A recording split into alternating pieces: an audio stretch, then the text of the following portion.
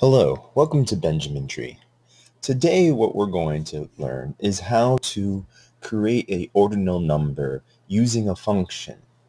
So instead of going through and typing first, second, third, fourth, fifth, what we're going to do is to create a function that will read a number and then automatically add the correct last two letters in order to create that ordinal number. So that way we'd have first and second, third, fourth, etc. Okay, because if you have hundreds or thousands of numbers, you don't want to do that by hand.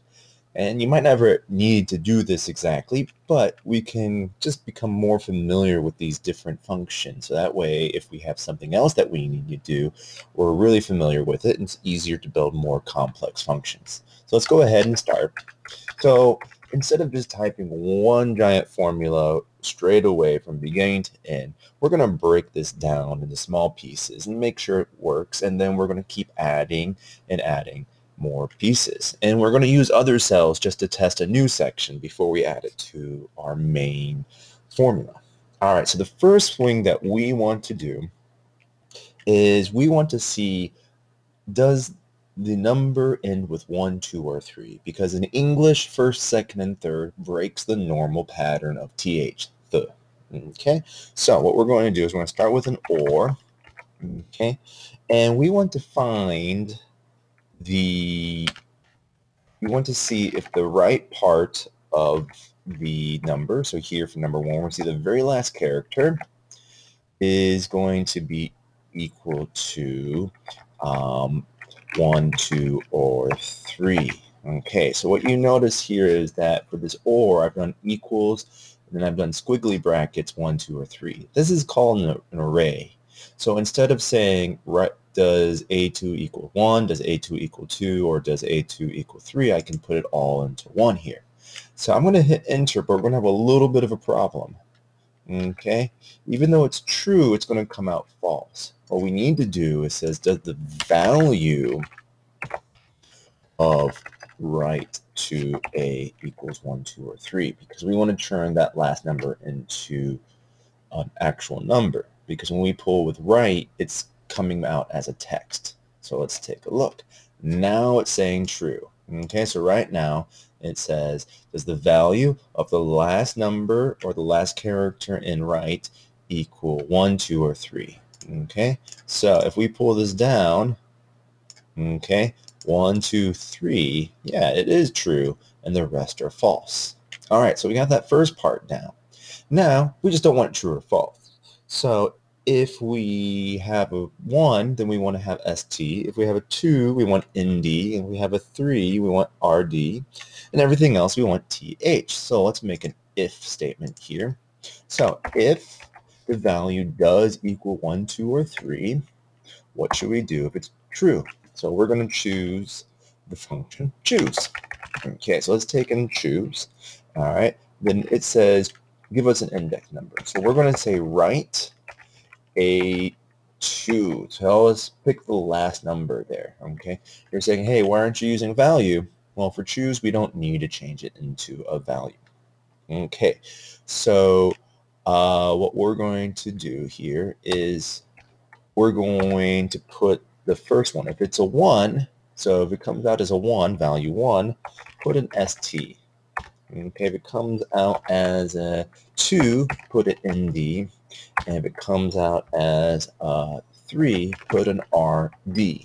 Okay, so that's what we're going to do if it's true. If the value of the last number in column A is equal to 1, 2, or 3, choose STNDRD. And in order to find what number we're choosing, we want to pull the last number. All right, if none of these are true, okay, if it's a 4, 5, 6, 7, 8, 9, 10, then what we want to do is just display TH. Okay, whoops. There we go. So as you can see, we have 1, so it pulled ST. So let's drag this down here. So 1 is ST, 2 is ND, 3 is RD, 4th, 5th, 6th. We jump down to 10th, but we have another problem here. We have 11, it's ST. We have 12, it's ND. And it's 13, it's RD.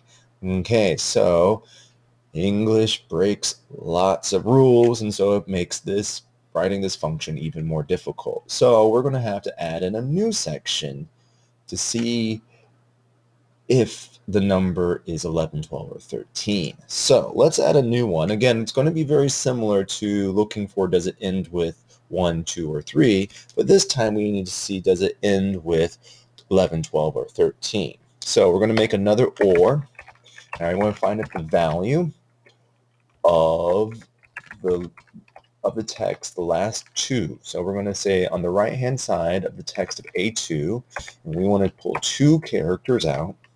Okay, we want to see does that equal to 11, 12, 13. Okay, so we have an array here, and we'll talk more about arrays in another lesson down the road. Okay, so we're going to pull this out. So right now it says 1 is false because it doesn't end in 11, 12, or 13. But when we pull it down here, it says it's true. 11, 12, and 13 is true. Okay, so what we want to do here is we want to pull out this part of the equation, and we're going to add it to our first one. Okay, so let's take a look here. So what we're going to do is we're going to make a new if statement. Say if, okay, the last two letters are equal to 11, 12, or 13. That's the thing it's checking. Let's put a comma. What should we put if it's true? If it's true, put a TH. If it's false, then do the rest of that giant equation that we've already put. Okay, so let's take a look at what happens here. Okay, so we're going to do first, second, third. We're going to drag it down to the 14th. Now you can see 11th, 12th, 13th, 14th. So our equation, when it gets to here, it says, all right, these last two digits here are 11, 12, and 13, so I need to put a TH. Okay, and when it gets to 14th, it says, all right, these last two digits aren't 11, 12, or 13, so I need to check if they're 1, 2, or 3, the last digit, which they aren't, so I just put TH. Okay, the last thing we want to do is instead of having two separate cells, why don't we just say A2. Okay, we're going to print A2 here, okay, and then it's going to say ampersand. It says, all right, take the value of A2 and then just put the value or whatever this giant equation puts. So that way it will combine the actual number plus the ordinal ending.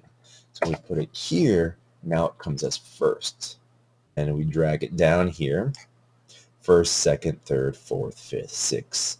Jump to 10th, 11th, 12th, 13th, 14th, 15th. Jump to 20th, 21st, 22nd, 23rd, and 24th. So now as you can see, we were able to take this giant equation. We built it piece by piece, and it makes sense along the entire route. And we can see how the Excel sheet is thinking as it goes through this entire formula. Okay, there's a bit of a complicated one.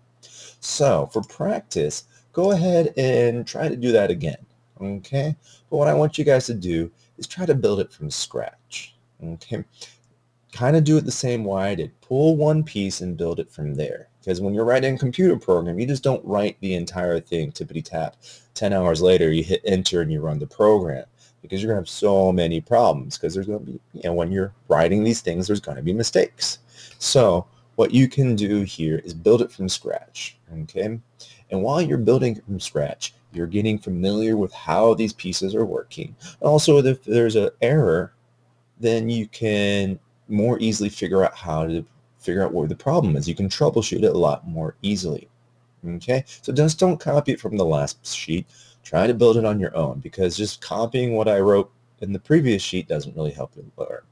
Okay, and also I wrote 5 steps kind of to help you guide, like, okay, find the value if the value of the last number in column 8 equals 1, 2, or 3. Start with that. Yeah, go back and take a look to try to get a refresher, but try to build it on your own and keep adding these pieces together. When you finish, you can check your answer on the answer key. Well, thank you for using Benjamin Tree and learning how to create an ordinal number using a long and complicated formula. I hope you're able to learn a lot. You can download this Excel file at the blog provided in the link. And if you have any questions, please leave a comment on the YouTube channel or please leave a comment on the blog. Have a wonderful day, and I'll see you later. Bye-bye.